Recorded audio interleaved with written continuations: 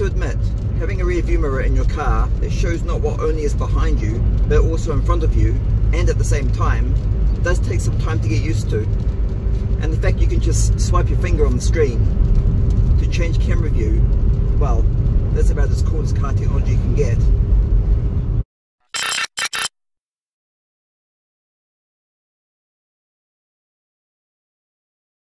Hey guys, and welcome back to another video. If you're new here, hello and welcome to my channel, and I hope you like today's video.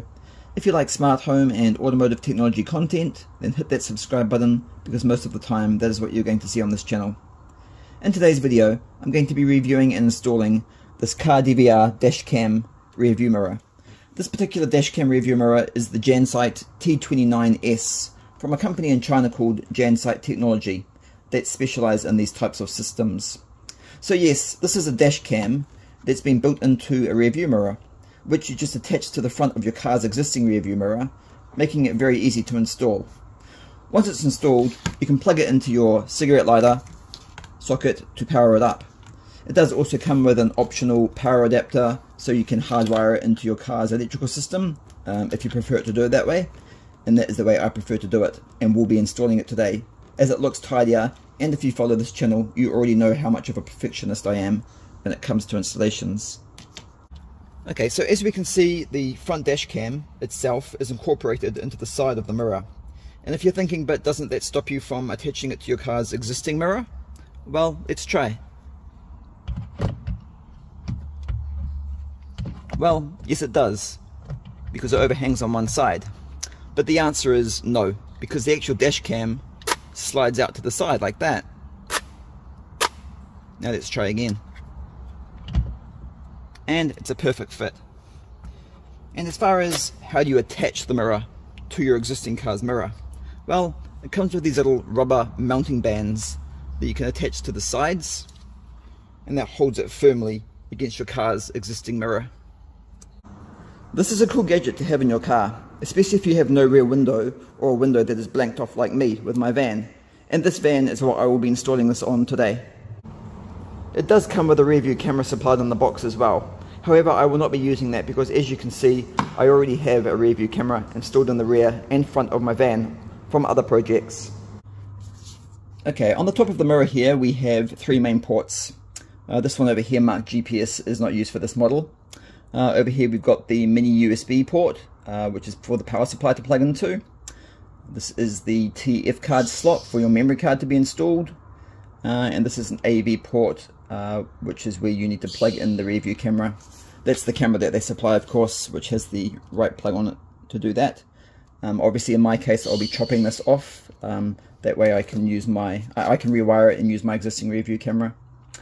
And here on the back we have a little hole marked R, which is the reset switch. And of course here on the bottom is the power button to switch it on and off. Screen size is approximately 10 inches long by 2.5 inches in height, and yes, it is a touch screen as well.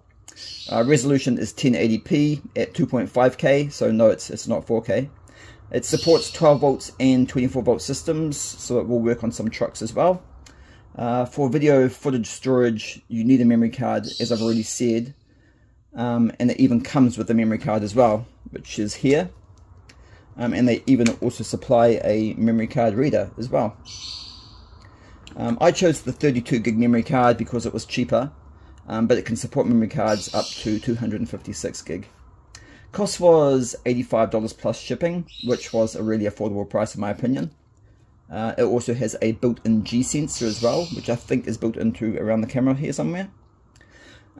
This gravity sensor is used to lock the video footage in the case of, for example, an accident where you would not want the video footage to be overwritten or lost.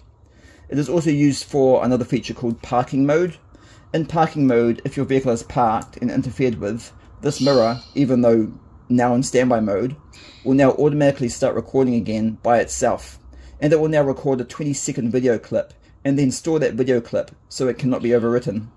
So then when you return to your parked car and find it damaged, you can play back the video footage to find out what happened to your car. I know, that's so cool, right? Okay guys, now it's time to get this installed into the car, so then we can test it out to see how well it performs.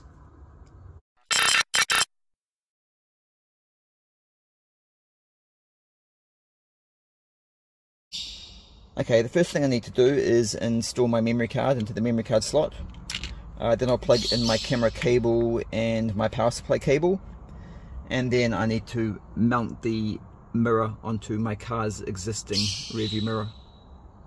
Okay, I've just mounted the dash cam mirror onto my car's existing rear view mirror. I'm just bringing the camera on the back so you guys can see how those rubber bands that they supply mount it to the actual mirror itself.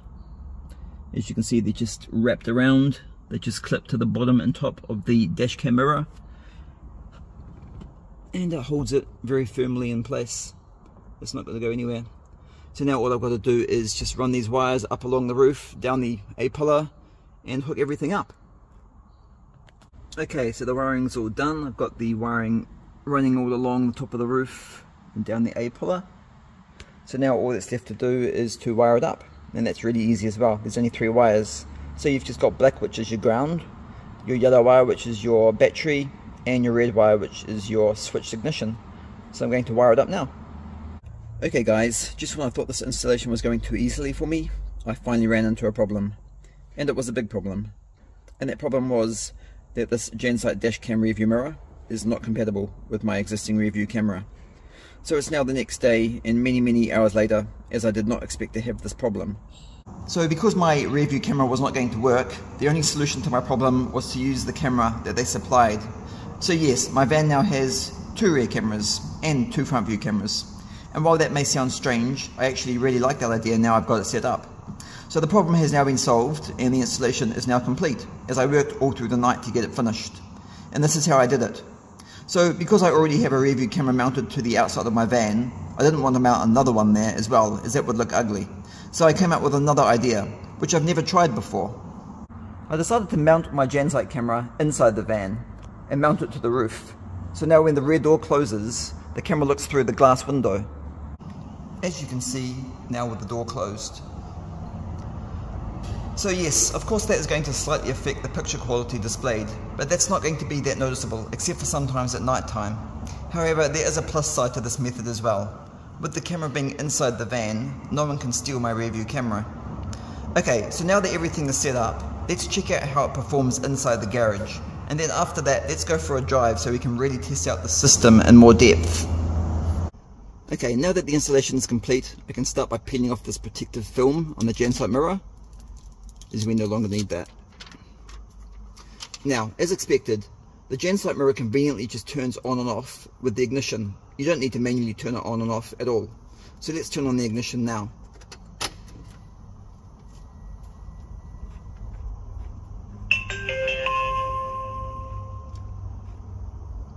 And you can see the front and rear view cameras are now displayed on the screen of the mirror. That's pretty cool, right? But what's even cooler is because it's a touch screen, just like your phone or tablet, I can swipe to the left and right to display that camera image in full screen mode, like this. There's the front camera, and there's the rear camera. I've only been testing this out for a few minutes, and I already love it. But testing it inside the dark garage is not a great testing environment. So now it's time to test this outside. So put on your seatbelt because we're going for a drive. Okay guys, we're now outside. I'm just going to do a little test drive around the block so you can see how the mirror works when we're outside in the light. So as you can see at the moment, we've got the front view camera here and the rear view camera here. Okay, obviously where I've mounted the rear view camera is not the best place to mount a rear view camera, but for the purpose of this video it'll work fine. So I'm going to start off by leaving the mirror on the double display with both cameras, and then when I'm driving along I might just flick it to the rear view camera and flick it to the front view camera so you can see a larger image of what you see when you're on the road. So let's go.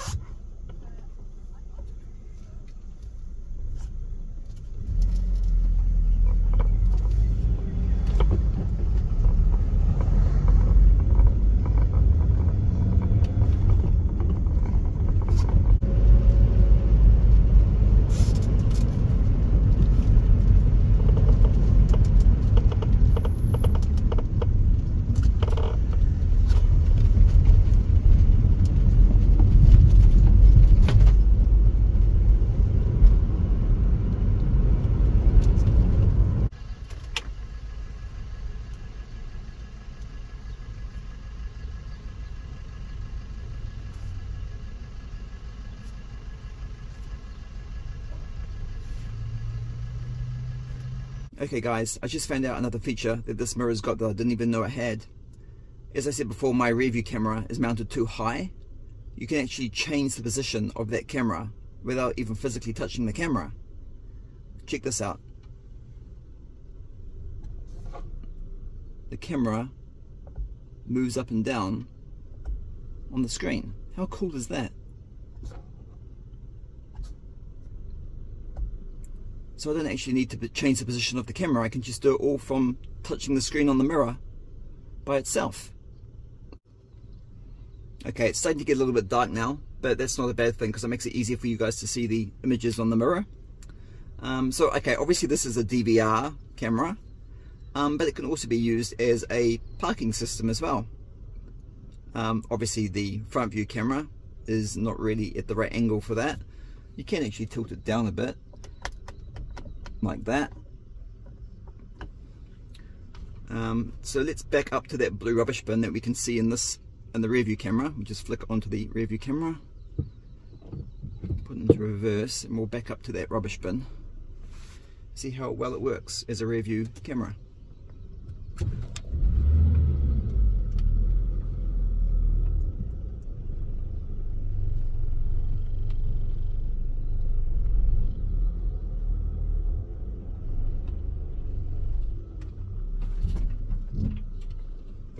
Obviously you can't trust the distance on it, but still it's better than nothing.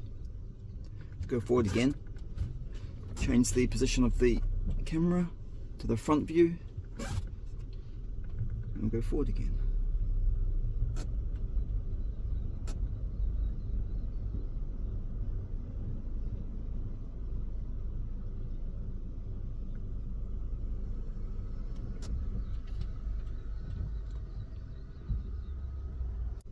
Okay, so you can obviously adjust the settings as well of the mirror. We'll just have a quick look at that.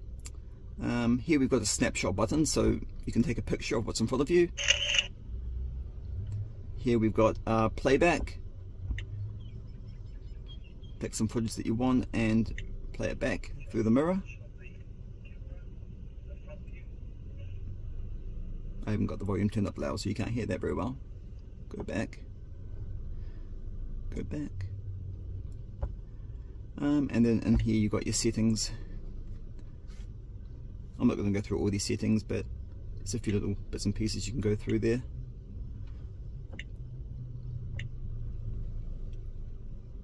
And that's it, guys. Okay, so in regards to the video footage that is recorded and stored by the DVR, does it just record and store the video footage from the front camera or the rear camera as well? That's actually a really good question, and we're going to find that out now. So I've removed the memory card from the mirror. I'm going to install that into the USB memory card reader, which they supply in the kit. And I'll put that into my USB port on my laptop, like that. Let's open it up.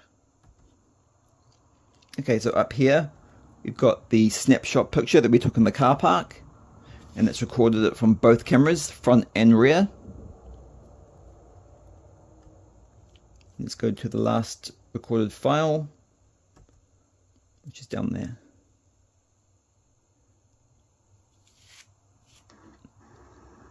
And the answer to that question is yes.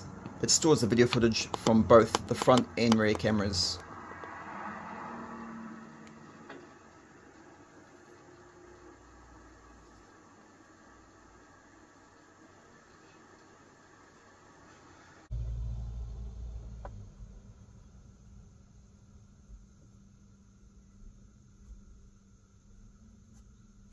Okay guys, and that brings us to the end of another video. So that is how the Jansite T29S DVR Dash Cam Rearview Mirror works. So what do you think of it? Let me know in the comment section below. I personally really like it and its features. The quality of it looks really good, and it's been incredibly stable and reliable while I have been testing it. I'm definitely going to be keeping this in use for a bit longer yet, as it's perfect for me who has a van and can't see out the back window anyway.